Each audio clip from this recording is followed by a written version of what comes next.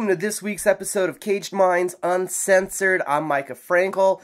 Got a shit ton of stuff to talk about. I mean, there's a Bellator Heavyweight tournament. Conor MeGrgeor's lost his mind. Bellator's jumping into the WWE universe. There was UFC, there was local boxing. And joining me right away to talk about some of this stuff is 6'10" KNML's Michael Carlyle. How you doing, sir? I'm good, Mike. How are you? I'm doing good. I'm doing good. Out of all that stuff I mentioned, where do you want to start off first? Listen, you know what? Let's start with the Bellator Heavyweight tournament. It's interesting. There's a lot of names in it, but almost half the guys in the tournament aren't actually heavyweights. That is the most surprising part of it to me. And I mean, I want to know how, actually to me the most surprising part would be how many bitter hurt feelings are there in the Bellator family right now. Because jumping off to me are the names not in this tournament. Bobby Lashley, Chet Congo, these guys that have been putting in work, I believe, for the Bellator division the last couple years. But instead we have a lot of UFC alums in that tournament. What do you think? No, I'm with you on that. Look, I get a kick out of Chael Sonnen as much as the next guy. I don't know why he's in this heavyweight tournament.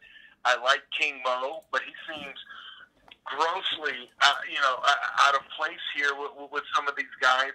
I don't know what Quentin Rampage Jackson brings to the table anymore. I like the names, and I know Bellator's big on names, even if they're guys past their prime. But,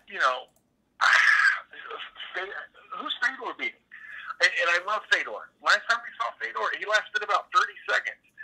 This is an interesting tournament. I think it'll actually get a lot of interest for people just because of the names. But from a quality standpoint, I don't know how this plays out exactly.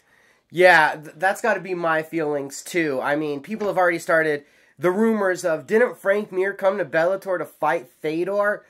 It would almost be a shame, though, to lose those guys in the first round as we're looking at light heavyweights really contending to the title. And the only thing that makes me think about King Mo being in the tournament, he did win the Ryzen Openweight tournament. And he is actually the last person to hand Chet Congo a loss. True. So I think King Mo deserves to be in there. It's Rampage, it's Chael Sonnen that really makes me shake my head. Yeah, and look, as far as Fedor and Frank Mir, they've got to put those guys against each other in the first round because you can't set it up and put them on opposite sides of the bracket because chances are one or both of them won't make it to the finals. And that's the other thing. Are we doing light heavyweights versus each other? I mean, we've had King Mo versus Ryan Bader booked and then canceled. So, do they make that one early? Do you keep them away from each other? Because that would almost, with Mo winning, hey, I'm the light heavyweight champion of Bellator. It seems a little shady to me, a little crazy. Same thing with, I guess, Rampage and Chael have talked trash to each other before. That's a first round matchup. And then that leaves us down to Roy Nelson versus Matt Mitrione rematch. And I think Matt Mitrione becomes the favorite in this tournament. No, I think he's absolutely the favorite in this tournament, and barring injury or anything really wacky happening, he's probably your odds-on favorite.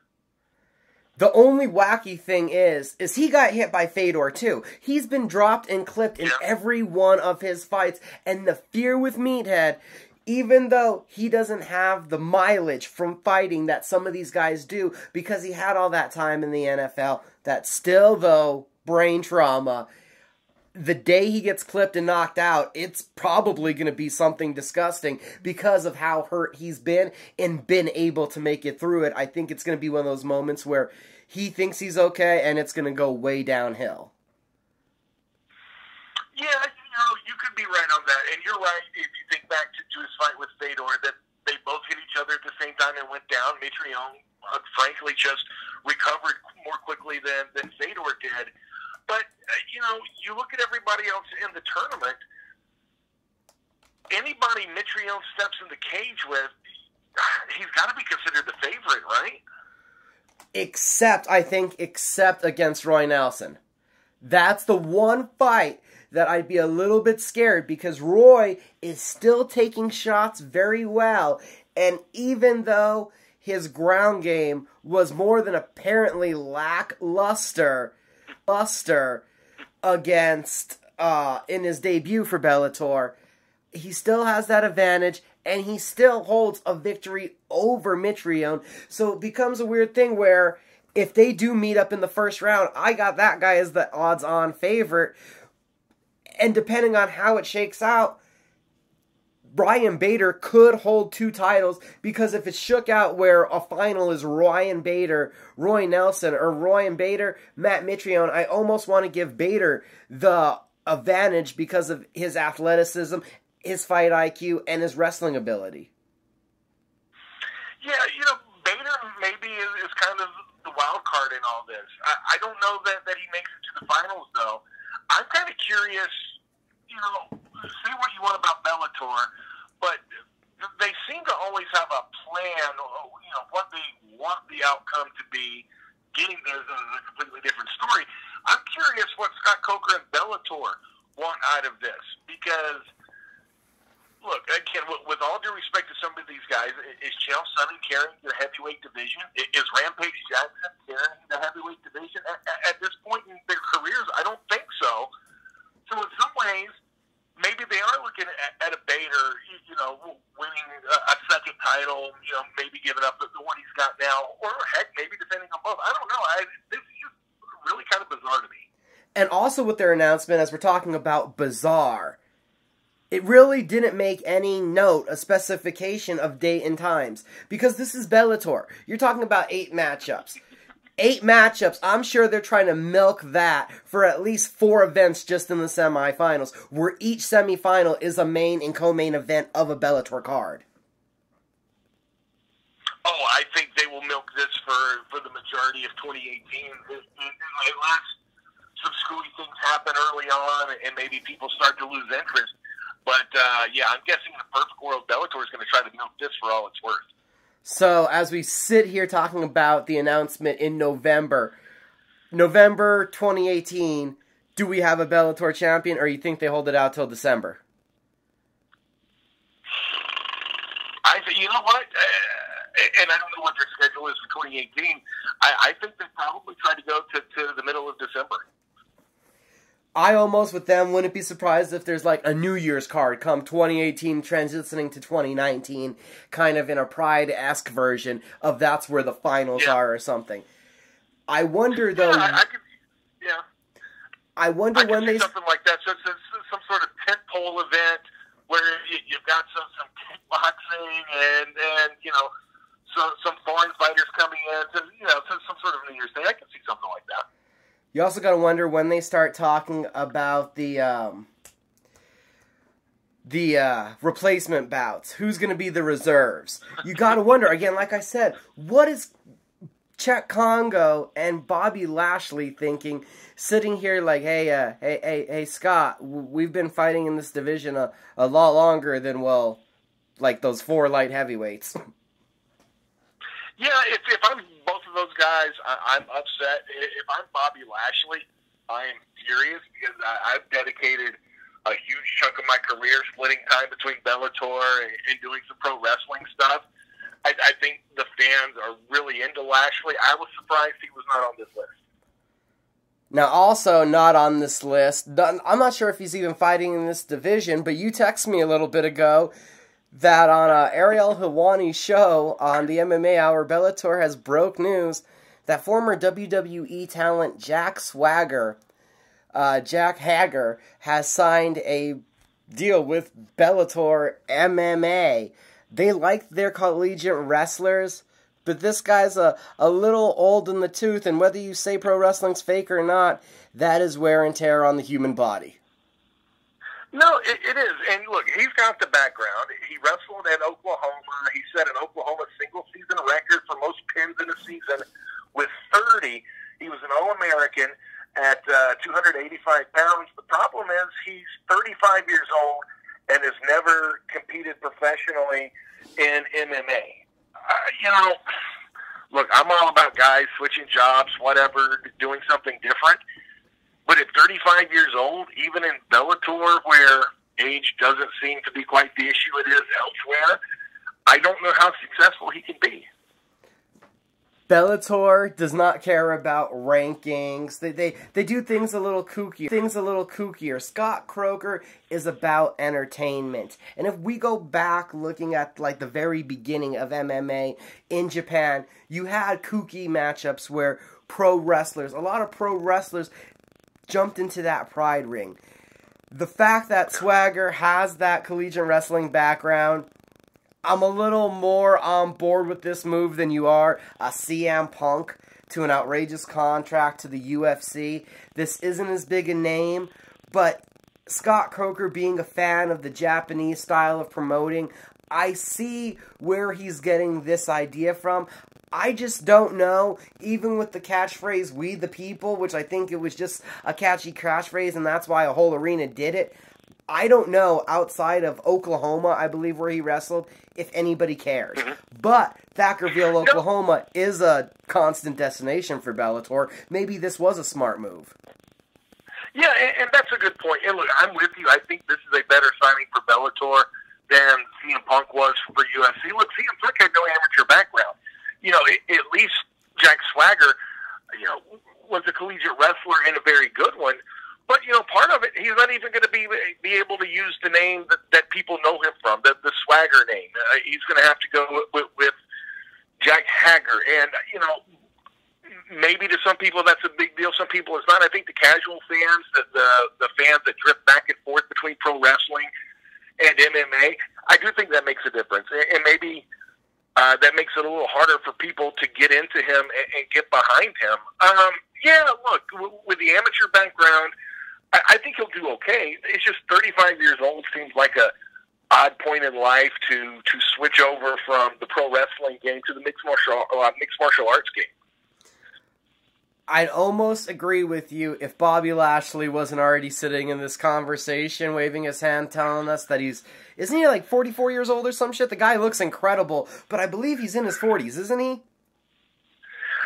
He's probably up there, but, you know, he's been doing this for a while now, too. Well, that's my point, though. I think he's in his mid-40s, so he would have jumped in somewhere, I'm thinking, in his early 30s. I'm thinking Jack Swagger is only actually a couple years behind the path that Bobby Lashley has taken.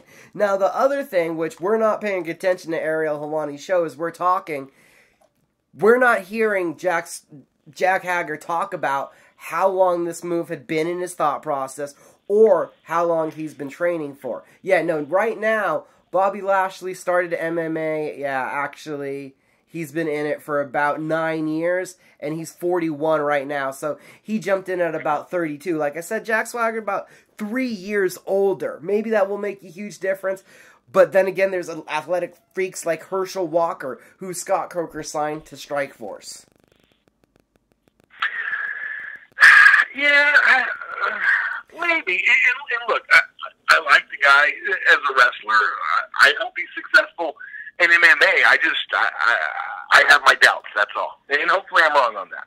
The guy is not going to strike. He's going to be a wet blanket with a double leg to a single leg, and he's going to look like Bobby Lashley in his early fights, just blanketing guys. But if you go look at Bobby Lashley's early record, we may be able to pin down a couple of the premier opponents for Jack Swagger that Bellator will line up.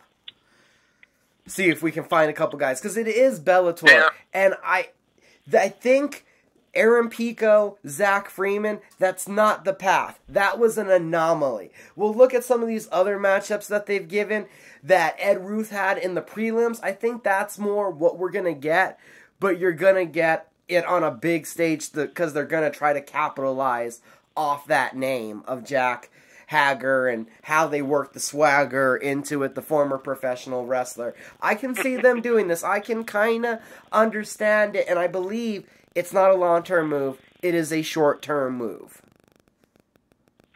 Probably, but, you know, if it works out well, then who knows? You know, Scott Coker is a guy who does things a little bit differently, and if Jack Hager, the man with swagger, there you go. Feel free to use that one, Scott. Exactly. But if it works out and he's successful, then, you know, well, why the heck not? I wonder which one of us was going to say that one first. I was thinking it, but I just couldn't throw it out there. So you beat me to it. But yeah, You never know what this is going to open, and dare I even say Ryback, because I swear I heard he was in negotiations with them at one point too. Ryan Reeves, also a former WWE talent, if you guys don't keep up with the professional wrestling world. Maybe, there was a talk, UFC apparently is going to get into the boxing promotion game now. Maybe Bellator could just start their own wrestling federation. You never know. There is Bellator MMA, Bellator Kickboxing, Bellator Pro Wrestling would not be too far off. You already got the stage, you already got the ramp. And exactly, and then Coker could bring Ken Shamrock back. Oh my gosh, of course we're going to go that low. But now also, Bellator had an interesting situation this weekend, and I have no clue how you talk sense in a Conor MeGrgeor, because the man has none at all. I'm sure the whole world's heard by now.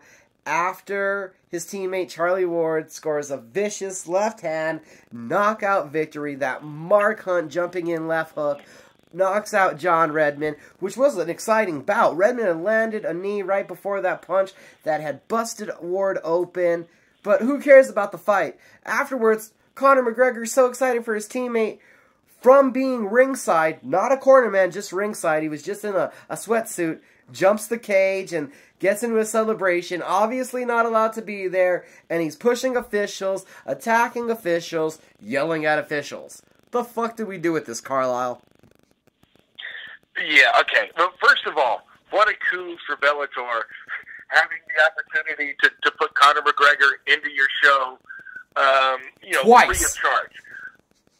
So good on Bellator for that, I guess. But look, you're 100% right. Conor MeGrgeor has no business leaping over a cage, no matter what the situation is. You wait a couple minutes, let the referee get order in the ring. I guess there was some question whether or not the knockout punch came before or after the end of the round. So let everything get sorted out and then go in and celebrate with your teammate. I've had no problems with Conor wanting to celebrate with his teammate. Where the problem comes in is where any idiot, in this case it was McGregor, but look, it could have been any fan, he was sitting ringside, can be allowed to run, jump over the cage, and get in like that. I mean, that's a dangerous situation. And then Conor gets into it with the referee. They're tripping over the poor dude who just got knocked out. Luckily, it didn't turn as nearly as ugly as it could have, but that's a situation that we could be talking about a lot differently today. Conor MeGrgeor was not a licensed cornerman, to my knowledge, for that night. If he is... That is correct. If he is, though, let's say somehow he is, then he is subject to a lot of suspensions, and I heard the minimum would be 3 months coming from Chael Sonnen. He would be gone for a year to a year and a half. If he is liable, I believe, to the ABCs for everything that he has done, I believe a year to a year and a half suspension is how they would come down on him. But it appears, like we said, he's not a cornerman, right? He was not licensed, right? Correct. Then he needs to be in handcuffs and he needs to be arrested for 2 charges of battery. He attacked Mark Goddard, the referee. He also pushed another official. And if this was any other man besides an MMA superstar who all of a sudden had a team of bodyguards around him, that fan would have been arrested and then would have been charged heavily for obstructing the event, jumping in, and then putting his hands on officials. So you're a cornerman and you need to be suspended, or you're not, and you need to be arrested to the full extent of the law because you're a criminal at this point. The furthermore is he cannot control himself. It has been proven now with the Charlie Ward fight. It has been proven with the Artem Levin fight. This goes to the people at SBG. They need to control their fighter, or they need to tell him he has got to stay at home. He cannot travel with the team to venues for fights because he is losing control. He is giving them a bad name. He is giving himself a bad name. And he is causing illegal actions to happen. He must stay at home for the good ship of their team. Micah. This isn't some regular Joe we're talking about. This isn't even some average fighter. This is Conor effing McGregor. He does what he wants. And people allow him to do this. Look, I'm with you. There should be, I don't know that he should be suspended for a year and a half or thrown in handcuffs. There should be some repercussions for him crawling over the cage like that and getting involved, in a situation in a place where he had no business being involved. But the fact of the matter is, the business needs Conor McGregor right now more than Conor McGregor needs the business. Worst case scenario for Conor, he's getting a slap on the wrist, and honestly, he's probably not getting that. This is where the ABC would then have to make a statement. This is going to the Rules Committee. Because I can understand, Dana White ain't touching this. Bellator embraced it, and they loved it. This goes on to the commission. It is on their right for their people need to claim assault or battery, and there has to be actions taken. Because I can understand, all right, it's Conor McGregor, we're going to let it go. What if it was a drunken fan? What would the repercussions gone? What would the actions have been? Then you've got to tell me why you allow it to be Conor McGregor, why we allow all these rules to be made for him. I understand that pay-per-view buy rates would go down a little bit. That is the UFC's problem, not the ABC's problem. No, look, I agree with you on that. But doesn't some of the blame for this either fall on maybe not Bellator, but at the very least the security of the arena? Because you brought up a point. What if this was a drunken stand? And look, that's a fair point. But where was security keeping a McGregor or a drunken stand, whatever, from running in like that? Look, nobody came near him until after he had gotten in the cage, had grabbed his teammate. They were hugging. They fell down, and then Goddard comes over. Where's security at during all this? Well, okay, and Carlyle, I was going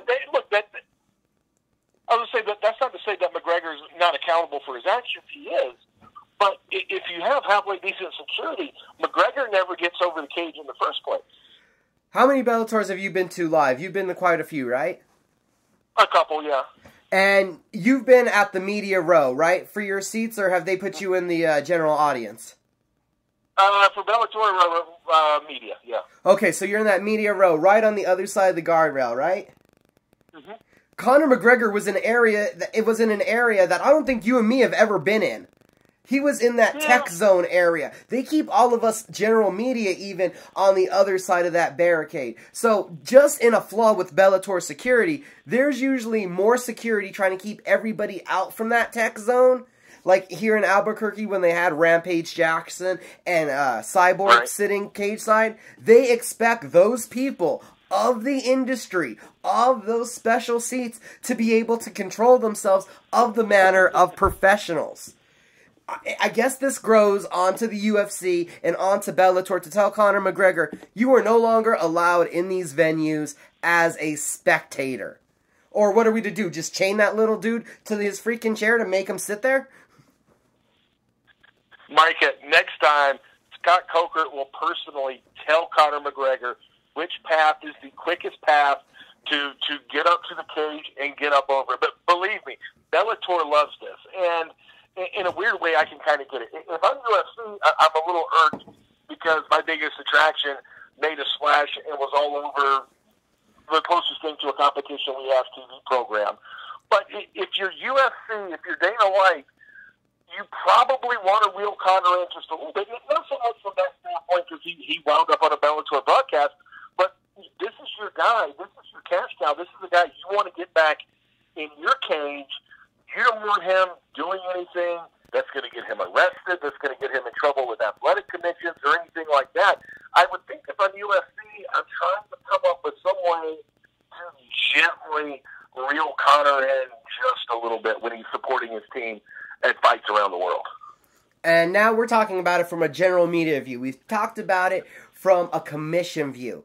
How do you think John Kavanagh, the coach of SBG, how do you think he handles this? What do you think he thinks of Conor? A kid that he's had around since he's 13. Does he think, oh, that's lovable Conor? Do you think he possibly thinks this is getting to his head and it's too much trouble? Or do you think this may be giving his team at all a bad name? Or do they just think this is the stereotypical Irishman? The crowd loved it. Who cares? This is who we are. What he really thinks deep down, I don't think matters. I think what Kavanaugh realizes, and probably what everybody else realizes, is they need McGregor more than McGregor needs them. So, as long as it doesn't go beyond what it's gone to at this point, I think he probably just grin and bear it tough Conor's your cash cow. I guess so. Again, more and more we get away from martial arts. We get into this business world, and I blame everything I hate about MMA on Conor McGregor by now. And I can't wait for Ferguson or Nurmagomedov were against him. And I can't wait for everybody to still love him even after he gets tapped or snapped.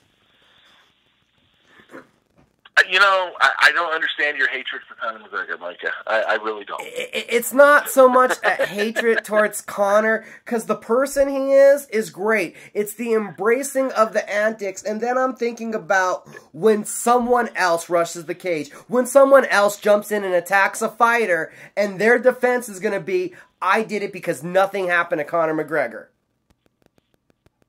Just like Colby Covington called Brazilians dirty animals because nothing happened when Conor McGregor talked shit, because nothing happened when Chael Sonnen said they're ignorant kids playing in the mud while me and all of my friends were talking about our retirement plans. Because things didn't happen like that. Somebody escalates it to a level where it does become a situation. And Conor McGregor, I've seen, has just jumped over a cage to what could lead to a theoretical, dangerous, riot-like situation that I will blame him for giving that person the impression was okay to start.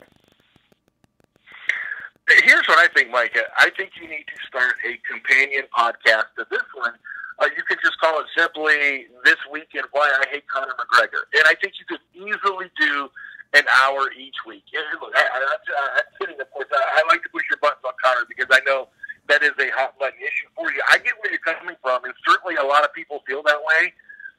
But you know it, and I know it, when you make a lot of people money, people will look the other way when you do dumb and screwy things, up to a point. Now, and therein lies the predicament. When do you step in? Do you wait for something super out of control to happen, and then you step in after the fact, and you try to hit it off at the pass? As it relates to Conor, I don't know how many people can actually tell him what to do. You know, whether it's, you look at his negotiations with UFC for his next fight, when they agreed to let him fight Mayweather, he said, yes, I'll definitely come back to UFC, I'll definitely come back to UFC. Now, he wants, promoters' credit to come back, he wants part of the company again. I mean, who really controls Conor McGregor other than Conor McGregor? I've been controversial on that topic, but my last thought is saying who's going to control him? Mark Goddard is going to control him. The only thing that I can see controlling Conor McGregor in these situations that we're talking about is that when his team is put on cards, officials refusing to work those fights for fear of what Conor McGregor may do. And I'm talking about, we don't have to control Conor in the UFC, in his fights, in his events. We obviously just have to control what he does when his team is on the card, and that is more just, again, a direct reflection of what has to happen to his team. You're not allowed to bring Conor. We're scared to work those events. Your guys cannot participate in those events. No referee is willing to officiate that fight. Sorry, you can't fight on the card. That would be something. And at that point in time, if the referees at that point in time, you're forcing commissions to take action. And maybe that's the only way something like that happens. That would be my best recollection. That would be, and it's not like we gotta control, even I wish we could control the fucking stupid shit he does at promos. I'm just more worried about in events where his teammates are fighting, becoming a hooligan and losing his head. But as for his negotiation tactics, I want to call him dirty. I want to say it's immoral. But let's go talk to Cub Swanson about how many times he was supposed to fight for a UFC title, and all of a sudden, you get an injured Frankie Edgar, and it was down to Edgar versus Swanson, reportedly. Swanson's not the immediate replacement. They give it to Jose Aldo. So I guess you gotta play hardball because the UFC isn't giving anybody any softballs. Clay Guida's gotta go out and beg on TV. This is my last fight. I'd like to end it here, and I'd like to get a raise if you guys would be so willing. So I guess I gotta embrace what Conor's doing on the financial side of it, because the UFC, it's not like they're not scoundrel-like in their negotiation tactics. No, and Micah, you're 100% right on that. In today's UFC, it's the squeaky wheel that gets the oil. If you want attention, if you want them to do something for you, you have to call people out. You have to call them out. You have to do it publicly. you know, back in the day, you stepped in the cage, you did your job, you won your fights, and that got you to the next level. Unfortunately, in today's UFC, and maybe MMA in general, that's not the way it works. You've got to be a personality. You've got to be outgoing. Apparently, you have to talk trash and put down fans. You know, it's all those things. For better or for worse, that's what we're looking at today. Now, also, I would agree, though, in that way of promoting, and I'm pretty sure you'll agree with me, Bellator does go a different way than the UFC. You don't hear as much smack talk, I believe, in Bellator matchups. But also, Bellator is not like it doesn't have its own squeaky wheels. Coming up this weekend, in Israel, John Salter's now in the co-main event due to injuries. If you guys know what I'm talking about, John Salter's won like 8 fights in a row, 4-0 in Bellator, has been promised a middleweight title shot twice, but thanks to what they needed to do in contract negotiations with Gegard Mousasi, we're going to shut up about that title shot. You don't get it. Take your just desserts. So, even though there's not the trash talk, they still each kind of a little shady in promoting these days, right? Yeah, well, that's probably fair to say. And having to make promises. Do you think that's just part of what they have to do as the promoters to try to win this ratings war, I guess is what we're in? Yeah, look, I mean, it's to some degree now, some sports are different because, you know, you have players or athletes under contract to teams, but whether it's boxing, whether it's MMA, even professional wrestling to a degree, yeah. I mean, I don't want to, you know, besmirch the good name of promoters and organizations out there, but it is kind of the wild, wild west to a certain degree, and you have to offer this guy something you wouldn't offer the other guy, and, you know, promise him this. Maybe it's a little shady, but it's the way you do business, I guess. Again, I just feel bad for the guys that have been putting in the work. Again, a John Salter who's beat everybody, but hey, you don't have the biggest name, buddy, so we'll talk about that whole title shot later. Just keep winning. Just keep winning, and maybe one day we'll care about you. Yeah, I guess. And right now, Bellator also, it looks like the last 2 weeks, they've kind of hit a little... if it wasn't for Conor MeGrgeor, they probably don't get the ratings that they got last weekend because of injuries. They lost the main event with James Gallagher in Ireland, and this weekend it also came out, they lost Pitbull Patricio Freire for this weekend's Bellator card in Israel, so now you're bumping up Noad Lahet versus Jeremy Libido in the main event, from the co-main event. Do incidents like that push Bellator to make some of these bigger, splashier moves with the heavyweight tournament as we're scratching our head because they need these headlines? Well, what it should push them to do is build more stars. And, you know, if you don't have Pitbull in your name and you're not over 40 years old, it's hard to get pushed in Bellator. And there's a lot of talent there, but you've got to give people a reason to care about them. And when you're really only focusing on 3 or 4 guys and you have injury situations pop up, it really makes it difficult for you to fill those injuries and put on cards that people are going to want to see, that are going to want to tune into Spike and watch. And that's something that's bit Bellator a couple of times here over the last several weeks. Many times here, I've interviewed Syed Awad, Daniel Strauss, longtime Bellator fighters. I still don't feel like the general Spike viewing audience knows who some of these guys are that have been these Bellator cornerstones. Like a David Rickles. If Rickles wasn't fighting, I think in Thackerville or Kansas City, wherever his hometown is, and they weren't eating up his entrances, I don't know if Bellator has done a good job of promoting these homegrown guys, where my frustration with them becomes they just try to live off of UFC coattails, where I don't even think they ever gave Andrei Korshakov or Douglas Lima the deserved push they should get. But yet, you'll see, Bobby Lashley's not in a tournament, but you can find him in a Dave & Buster's commercial next to AJ McKee. Baby Slice is 2-0, but he has a Burger King commercial. Yeah, and you know, you brought up Daniel Strauss. I think Strauss is phenomenal. But you're right, they don't push him. I don't think they put him in the best spots for people to see just how good he is. And that, again, that's a prime example. Rather than put in the effort to build stars, they feel like it's easier just to go grab. And I'm not knocking Roy Nelson, who I was about to use as an example there, but to go grab him or go grab someone else from UFC, a Chael Sonnen. And look, there's a place for guys like that, but you've also got to respect your homegrown talent and build them up as well. And Bellator really falls short doing that, and it's really disheartening. You're right. I love watching the Pro Fighters League, ACB, KSW, these promotions from around the world, because I could tell you guys, MMA has one of the deepest talent pools for all sports in all of the world. It's like how there's a million great soccer leagues out there when you really look through all the countries. There are tons of great fighters everywhere.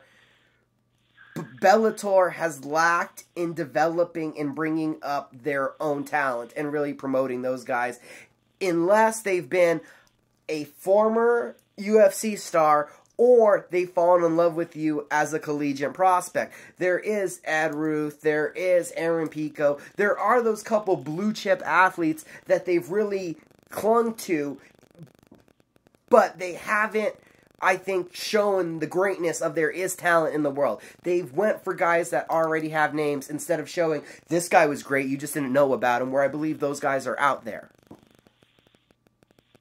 No, I think you're right. And even a guy like Aaron Pico, they when they finally decide to debut him, that honestly, they put him in a fight. He was a little bit over his head, and he loses. So, you're finally telling people to care about this person, and then you put them in a position to fail. But now you've got to go back and try to get people to care about them again. And I know he came back and won his last fight, and that's great. But in addition to building these guys up, you have to do it the right way. You can't just throw a guy out there and then be surprised when he loses to someone who has more experience and is a better fighter than him. When we talk about it, maybe we make it sound like it's harder than it is, but it really shouldn't be that difficult to shine a spotlight on some of these fighters, whether it's vignettes, interviews, media availabilities, whatever, to get these guys out in front of people and give you a reason to care about them. It shouldn't be that difficult. And on that Aaron Pico train, I think they're almost trying too hard because they put him over his head against the guy with the record, so they didn't even want to give him somebody around his record. They, again, with Zach Riley, gave him a guy above his head, but if you guys don't know Zach Riley and you're not on the inside like I am, he took that fight on short notice, and he moved up a weight class to take on Pico. So Bellator was still, oh look, Aaron Pico only his second fight, but we're giving him a guy with like 8 fights. But they were 8 fights at a much lower weight class. They realized Pico was a 45er after he tried at 55. No fault on him for that. But then they gave him a 35er, and they tried to make him look good. So I think that Bellator, it bothers me to see an MMA promotion going in a boxing route where they're trying to find opponents. Where they, even for the Penn State card, they announced Ed Ruth and Phil Davis will be in action against the opponents to be named. You don't see the UFC doing that. And the one thing I can respect about the UFC in a lot of these situations is that it is still competitor versus competitor. Will give you both guys' stories walking into the cage, to where Bellator gives you that boxing aspect. The more they talk about the guy, you kind of already know who they think's going to win. Yeah, I think that, I don't disagree with what you said there. And look, think about Bellator here. In the last 6 months, they bring in Goldberg, they bring in Ronaldo. You've got all these announcers. Put them to work voicing over some vignettes or something to get these guys over. You've got the people in place to get them over. Get them over. It shouldn't be that hard.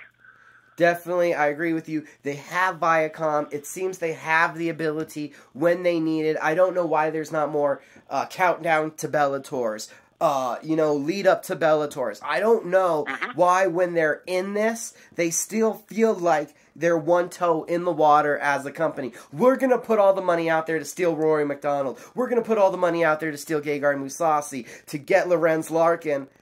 But then we're not going to put anybody over. I think the last special we got was Living Rampage or something. Yeah. Sounds right. So, still some kind of Viacom-esque moves, but I guess we all gotta rejoice that they're finally talking about a heavyweight title. It's not just the elephant in the room. No, and yeah, I guess we should take what we can get. I'm glad they're addressing the heavyweight title situation. I'd like it if all the people in the tournament were actually heavyweights, but baby steps, I guess, right? Right, and then I've already kept you much longer than I meant to this week.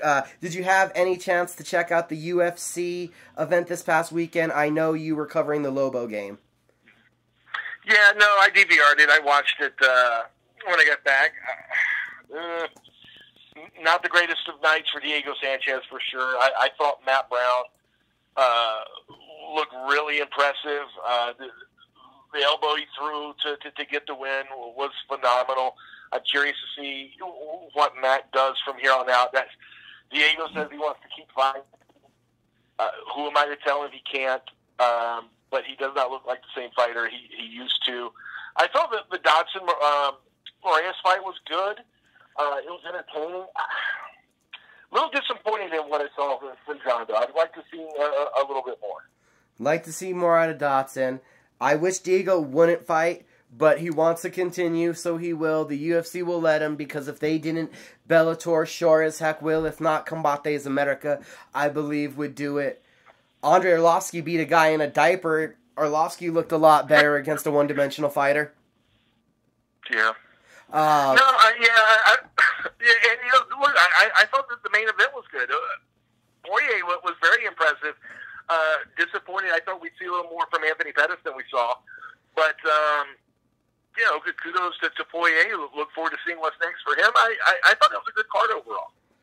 What I saw about that main event, it more spoke volumes about, I think, how far Jim Miller has fallen. As we saw his last fight against Francisco Trinaldo look bad. His fight against Anthony Pettis looked even worse. That gave a lot of people the thoughts that Pettis could become a world beater again. Dustin Poirier looked great with his wrestling. Implemented the same pressure boxing to take down scheme that Eddie Alvarez, Gilbert Melendez, Rafael Dos Anjos had all implemented against Pettis. Pettis, I think, has honestly hit his ceiling, but that doesn't mean that he's not still going to get a lot of wins. It's just we now know what kind of flashy fighter he is. His boxing hasn't come along, but he is ever dangerous off his back. How many triangles did he get Poirier in, even Wool getting smashed up on the bottom? And then in a freak injury, but a great move by Dustin Poirier, he had got the back of Pettis in the first round. Pettis was able to turn around in the guard. He got the body triangle in the third round and did not let go of it, which caused that rib to pop out of place. So a great win for Poirier. Dodson Moraes, I had it 29-28 Dodson. I thought he won the first and the third rounds, but I can go 29-28. Moraes winning the second and third rounds. The whole thing that I got a beef with those judges is how at all you scored the first round for Moraes. When the striking was even, Dodson scored a knockdown, got poked in the eye, and kicked in the nuts. Even though there was no point dispute, it's still mentally, to me, judging the fight is a little knock against that fighter because you fouled. No, and I agree with you on your assessment of the Dodson fight. Here's the problem, though, and this is something that John seems to have fallen into in his last two fights, trying to do just enough, and then letting the judges, decide it. Probably, especially in this day and age, probably not the best way to go about fighting. I would just like to see John do a little more to try to separate himself from his opponent in terms of strikes and all that, and make the wins a little more convincing. I'm with you. I had it 2-1 for Dodson, but at the end of the day, if you leave it in the hands of the judges, stuff like that happens. It was wild, and I'm not sure if you saw, also real quick to let everybody know, on Saturday night also there was Copa Combate. Combates America had a one-night $100,000 tournament, and I gotta explain this to everybody because the rules were kind of interesting to me. The semifinals was a 1-round, 5-minute round, no elbows. The quarterfinals were 3 3-minute rounds, so we're going amateur fight, no elbows. And then the final was a full amateur fight, 3 3-minute rounds with elbows. Combates America gave away $100,000, and the reserve for the tournament won the fight because a guy missed weight so embarrassingly that they sent his ass home. Isn't that like a heroic story to hear about? Gotta love it. Gotta love it. Mexican MMA. And it was great because Juliana Pena and Gilbert Melendez were the commentators. Again, so many commentators or fighters jumping over to commentating. I wish we could just see a couple more jump into the judging booth and jump into the refereeing ring, which brings me to another cool thing. The New Mexico Predators Jackson Wink amateur team fought the Team Alpha Male team. I'm not sure about the full results of the event, but Chris Lieben, the Crippler, was one of the referees for it. And that, I'm sure, was an event that was refereed in the proper manner, and good to see a fighter jumping in to take control of MMA in that manner. Interesting. Look, you've been on this. Maybe you should start a workshop to get fighters to make that transition to judges. Because this is something, not the first time I've heard you bring this up. I've heard you bring this up several times now. Maybe this is something, we could all get on board with, rather than everybody trying to transition into commentating, be judges. Right, I'm like, you guys know much more. And then I always hear, these judges don't know what they're watching. And I'm like, but you do. So just put you in that position. Feels like it would be a simple solution to a vitally asked question. How do we make judging better? How do we make judges more informed? You put more informed people in the judging and referee positions. Makes sense to me. Michael Carlyle, always great getting to talk MMA and combat sports with you. Thank you for joining me this week, sir. Anytime, Micah, anytime.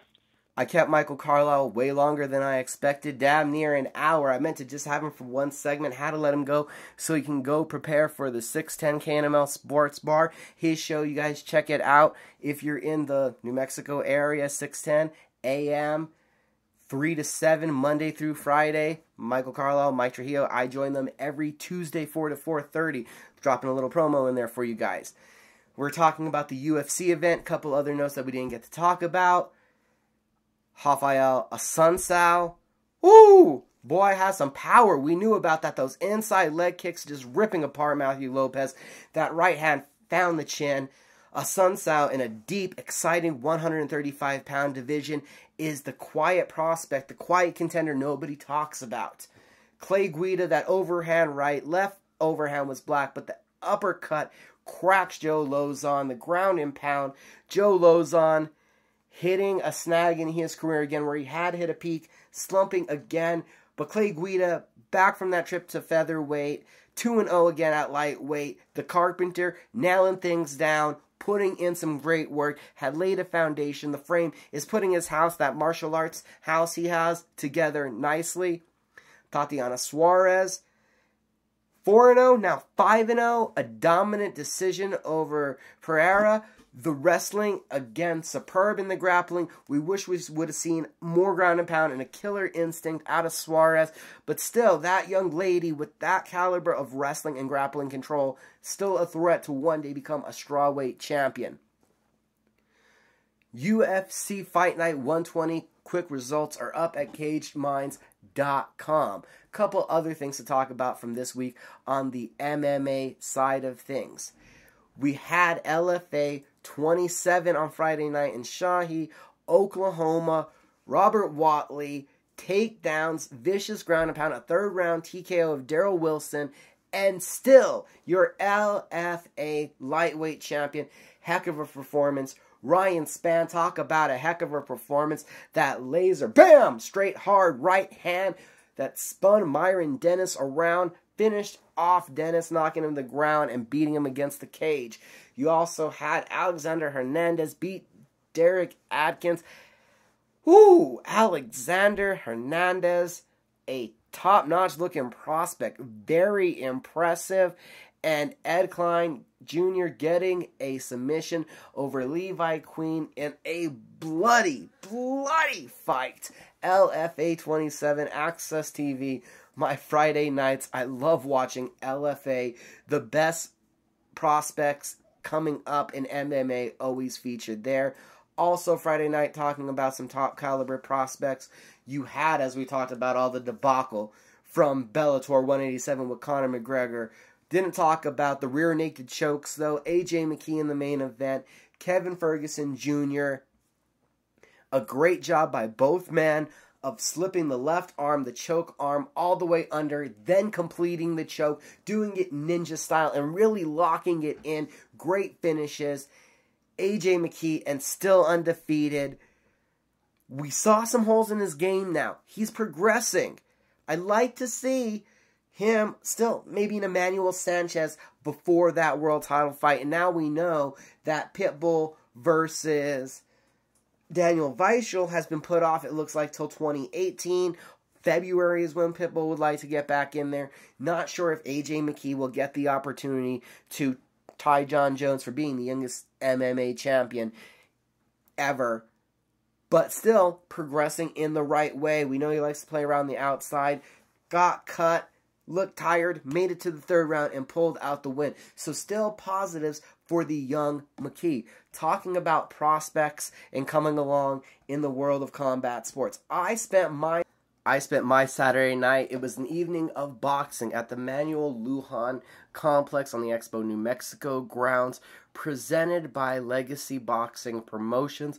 Battle for the Brave. The ladies got the night started, and we saw Jordan Garcia push forward, land the heavier punches, and taking a unanimous decision win in the grudge match against Katie Ramirez. Hopefully, these two can go back to being friends now that they've got the competition out of the way. That bout was followed up by Ronnie Baca taking a majority decision win from Anthony Hill. A little up in the air scoring. I went 3-1 for Baca. Thought he won the decision easily. Worked behind his jab early. Went to the body with the big hooks late. Even busted Hill open over the left eye.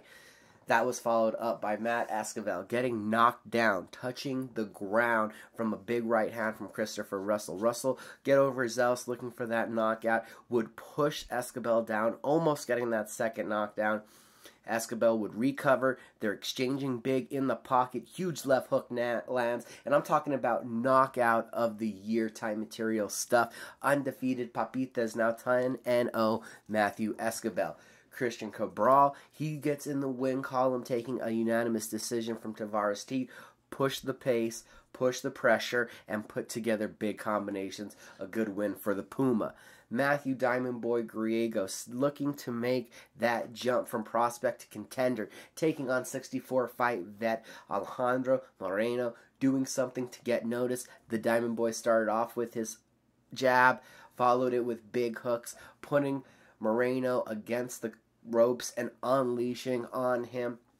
Matthew Griego gets the finish in between round 3 and round 4 as the corner would throw in the towel. The Moreno corner, only the third person ever is Matthew Diamond Boy Griego to stop Moreno.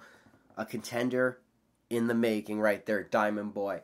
The co-main event, Brian La Bala Mendoza remains undefeated at 16-0. The first two knockdowns were doubled up right hands to the body. One on the end of the second round. Early into the third round came that second. And then the left hook 40 seconds into round 3 finishes off John David Charles. That shot to the body, devastating. Call Mendoza instead of La Bala the body snatcher. Jason Sanchez remains undefeated in the main event. All credit to Stephen McIntyre taking this fight on days' notice after Reese Alim got a cut and was unable to compete. The doctors said no. The doctors from Vegas, he would not make it to Albuquerque, New Mexico. Sanchez would work early off the jab, would put the pressure together, would stay in the face of McIntyre, would land some big shots to the body, was trying to peel the hands off to get the overhand, but a tight guard, a defensive shell from McIntyre. If you're not offensive, you're not going to win. The volume of Sanchez led to the win. But a couple times the left hook of McIntyre did stun Sanchez. A couple holes in the defense, something for Jason to go back to the gym, look at, and work on. A little susceptible to the left uppercut and the left hook. But still, on a couple days' notice, against a wily veteran of opponent, a very solid performance from Jason Sanchez. The red corner went undefeated, 7-0. We have 7 post-fight interviews up at Caged Minds MMA show on YouTube, or go check out the post-fight interviews from Battle for the Brave post we have up at cagedminds.com. Got to send out a congratulations, because also this past weekend, on Friday night, Jamie Hinshaw from Fit NHB with a rear naked choke technical submission victory, putting Melissa Karganis to sleep, becomes the new King of the Cage atomweight champion of the world. A big shout out to Jamie, who I've had the pleasure of interviewing several times, but on a sour note to the extremely beautiful story, en route to victory. And this even shows the warrior spirit and heart that Hinshaw has more. Hinshaw did so, winning the title with a broken arm.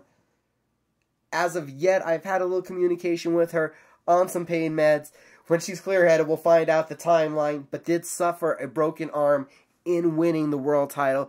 Fit NHB now with 4 King of the Cage champions currently. Sadaya Parker, Tim Sosa, Nico Montano, who you've been watching on the Tough series going on. Check out this Wednesday. I believe Nico will be back in action for the other 2 quarterfinals.